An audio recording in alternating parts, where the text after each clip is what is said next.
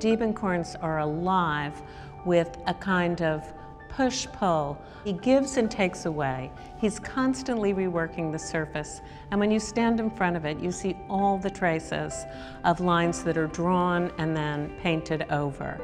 You see what look like accidents, you see accretions, you see drips, you see erasures. The process, the time that he takes to paint them is shown to you through all the markings on the canvas.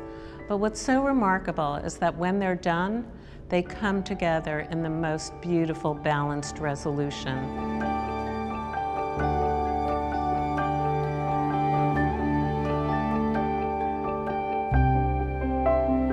Richard Diebenkorn's Ocean Park No. 40 dates from 1971 and is really one of the most sublime examples of this series that occupied him for the better part of 20 years. Diebenkorn began his career in San Francisco, and he was an artist who alternated between figuration and abstraction throughout his career. He was very engaged with abstract expressionism with artists such as Clyfford Still and Willem de Kooning, and his earliest works had that kind of brushy gestural mode to them. But interestingly, in the 60s, he also was very influenced by Bay Area figuration in San Francisco and began painting in a figurative style. Diebenkorn had the advantage of a lot of travel. He was able to go to the Soviet Union and see the wonderful Matisses in the collections of the Tretyakov and Pushkin Museum. And in 1966, relocated to Southern California, to Los Angeles. He moved to Santa Monica into an area that was kind of scruffy, a real artistic community known as Ocean Park, and began this series of works. And with that turn to abstraction, he never turned back to figuration again. When Diebenkorn moved to Santa Monica, he first moved into a windowless studio, but was soon able to take the studio of fellow painter Sam Francis, which had beautiful windows and light and allowed him to enlarge his scale. Looking out through these windows in Santa Monica, he would have seen the beach, the boardwalk, the beautiful expanse of sky, and the Pacific Ocean, but also the grid of the streets below.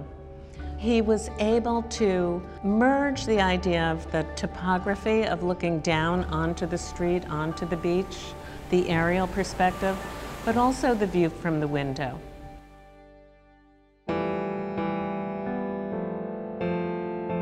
Number 40 was one of the earlier Ocean Park pictures, but it was quite important in its history in that it graced the cover of Marlborough Gallery's catalog of Diebenkorn's Ocean Park show in 1971.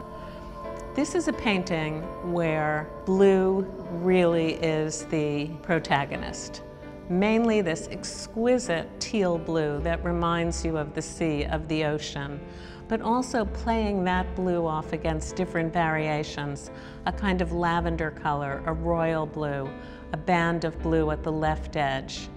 And interspersed with the blue is this beautiful peachy salmon color. Does it remind us of sand? Possibly. The point is with Diebenkorn, while there are references to nature and can be read that way, in the end they're just totally abstract. And then that verdant green. So you have the elements of landscape here in terms of color, but yet the whole is just completely abstract, but so harmonious. He makes his canvases breathe in the most palpable way. But as important as the color is the line and the structure. Many people also speak about Mondrian as another precedent for the structure of Diebenkorn's canvases. And indeed there is that, but yet Diebenkorns are alive. I think within the genre of geometric abstraction, Diebenkorn was able to really mine the depths of something that had some limitations in terms of its structure, but make infinite variations so that each one is its own poetic ensemble. There's no other artist like that who's able to combine the color and geometry of Diebenkorn in such a poetic way.